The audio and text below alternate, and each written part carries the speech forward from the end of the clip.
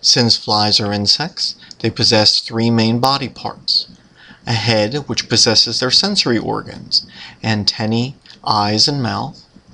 A thorax, which attaches three pairs of legs and a pair of wings and a modified set of wings known as holters, and an abdomen.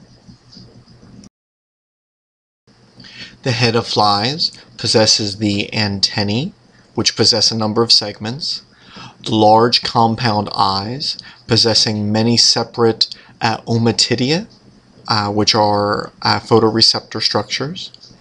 While most insects have two pairs of wings, flies are noteworthy because they possess one pair of wings for flight and a second pair which are modified structures for balancing. These are known as holters. One can distinguish between male and female flies because males are smaller than females. Males possess a darkly pigmented abdomen, including on the underside a pigmented genital arch, visible even in young flies. And on their forelimbs there are bristles known as sex combs. So these are structures which allow the visible differentiation between male and female flies.